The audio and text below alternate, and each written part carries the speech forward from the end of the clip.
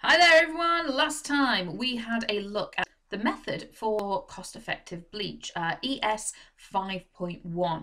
It's really cool practical with a slightly tricky calculation afterwards. It's a normal titration calculation plus a little bit extra. So what we're going to do is have a look through that calculation.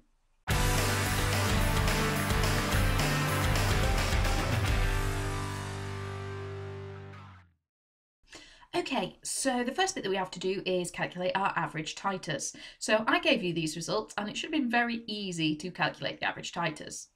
Now the rough ones here we are going to ignore. We're going to treat them like anomalies because they're just rough ones. We weren't trying, well, when we made these results anyway, the class that got those results, we weren't trying to get the right result there. We were just going to try to get it around the rough right sort of area so you could then slow down and go drop by drop in the end titration.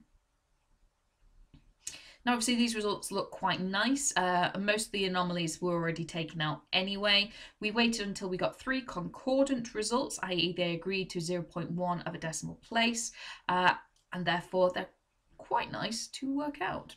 So add each of them together and divide by 3. What you should have got there was 27.86. Obviously that'd be recurring. For the parazone there, it was 30.43 recurring.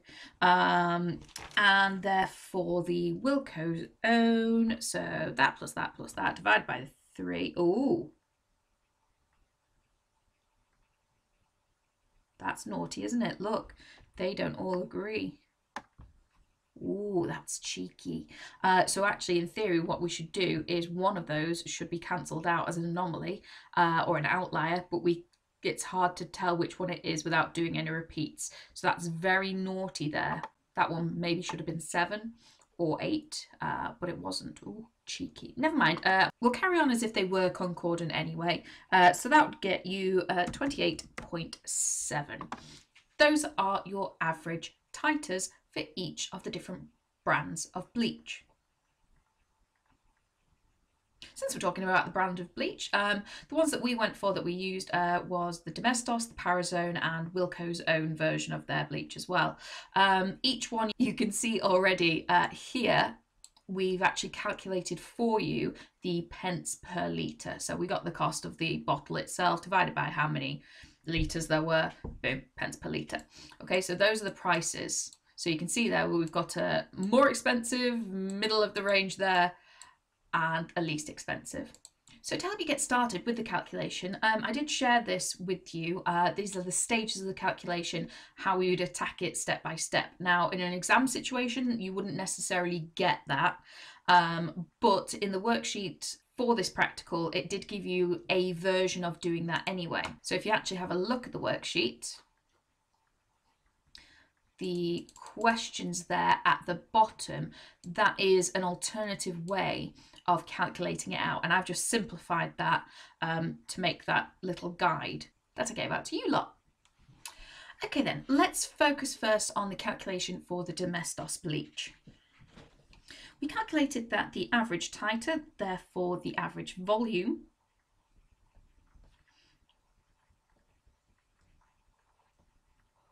was 27.36 centimetre cubed. Now, because this is a titration calculation and we are dealing with moles and therefore moles per decimetre cubed, we need to convert that into decimetres by dividing by 1,000.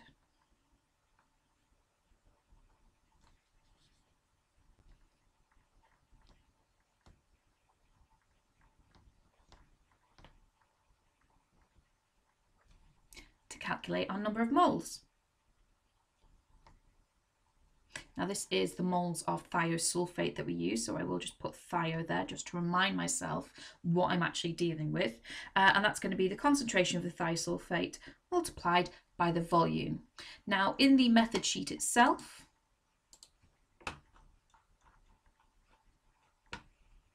there we go. There it actually has given us our volume of the sodium thiosulphate. So our concentration was 0.1. The volume is the number that we've got above there, so the 0.02786, it technically is recurring, but whatever. And therefore that's 0.002786, and that's going to be moles.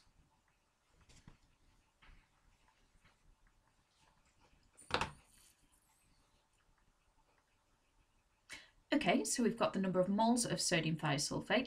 Let's check out what the next stage was on our kind of to-do list, our guide. It said ration or ratio of thio to bleach solution. Now, again, if we actually have a look at the worksheet, it's already told us that the thiosulfate to bleach ratio is a 2:1. So thio to bleach is 2:1. That therefore means our moles of bleach is going to be exactly half of whatever our moles of thio would be. Okay, type that into a calculator, 0.001393 mole or moles of bleach. Okay, so let's get the concentration of our bleach.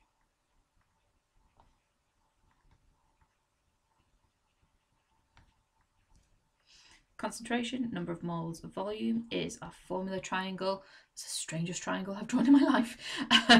You should be used to that formula triangle by now. So we're going to do our number of moles of the bleach divided by the volume of bleach that we used in the titration itself. So our moles is the 0.001393, just taking that straight from there. Oopsie daisy. Our volume was, let's have a look back at the practicale. Why are you talking like that, miss? Because you're special, that's why. Here we go. Of your diluted bleach, we had 25 centimetre cubed. Therefore, that's going to be divided by 1,000, so 0.025, very common number that we deal with in a titration calculation. So that's therefore in decimetre cubed is going to be 0.05572 moles per decimetre cubed. Now that's the bleach that we prepared, or that we would have prepared a dilution for. So that is the diluted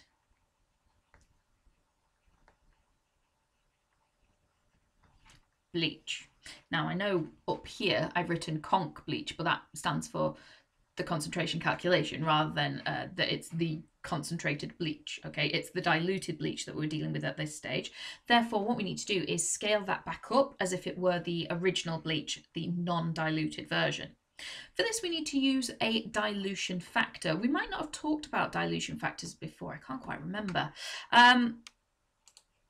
But let's have a look at the practical sheet and see what we diluted it by. So here we go. Step number 1, dilute the bleach sample using a 25 centimetre cube pipette and a 250 ml volumetric flask. Yeah.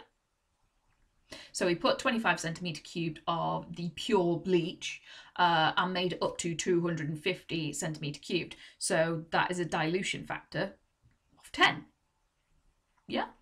So 25 to 250, it's by 10.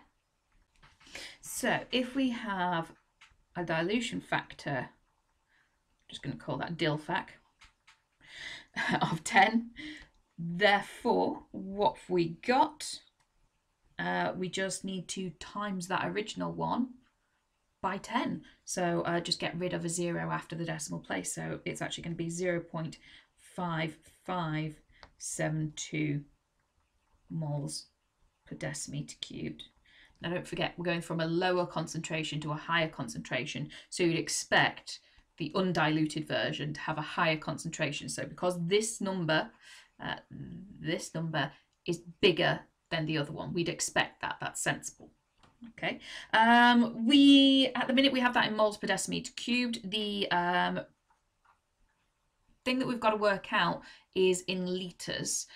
So we're going to work out how much we're being charged for each mole, basically. So that's pence per litre. We want it to find out the price per mole. So let's kind of shift this around a little bit. So I'd like to think you should know by now that 1 decimetre cubed equals a litre. So 0.5572 moles per decimetre cubed is the same as saying 0.5572 moles. And you can put slash or you can just put per, I don't mind, but that's per litre. To get the last stage, calculating pence per mole. I always think it's relatively straightforward, but sometimes people don't see it necessarily the same way. So I thought I'd explain a bit more detail how we get to that in terms of the units. So here we go, here's the two numbers that we have got. So 0.5572 moles per litre. If I were to rearrange that ever so slightly, what I could do is go moles per, just put that line there, and that means in 1 litre. That's what moles per litre means. There's that number of moles in 1 litre. So let's do the same again for the pence per litre here. Let's get rid of the per litre of the top there, and let's go, that's 133.33 pence per 1 litre of whatever it may be. So what we can essentially do here is kind of rearrange this as a bit of an equation. We want this as pence per mole, so how much each mole is going to cost you. So we need to actually kind of flip around one of these equations. Let's flip around this top one. So let's just invert that there. So 1 litre here is 0.5572 moles. So we've got 1 litre divided by that. So then what we're going to do is recombine that with the equation below. So if we do,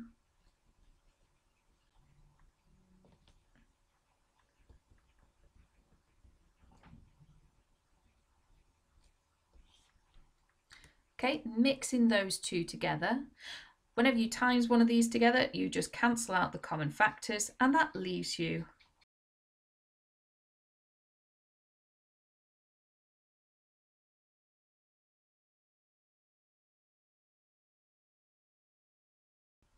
pence per mole.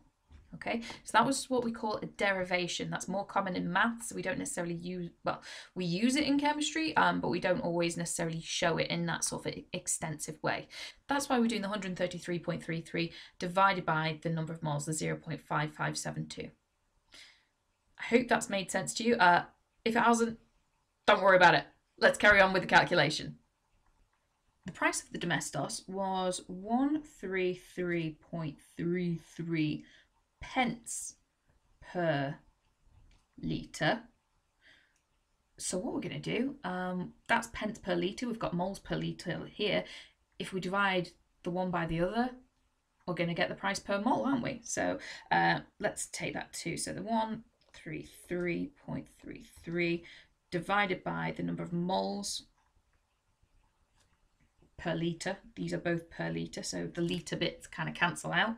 And that is going to be 239.28571 blah, blah, blah, blah, blah, pence per mole, which let's just call that 239.29 pence per mole.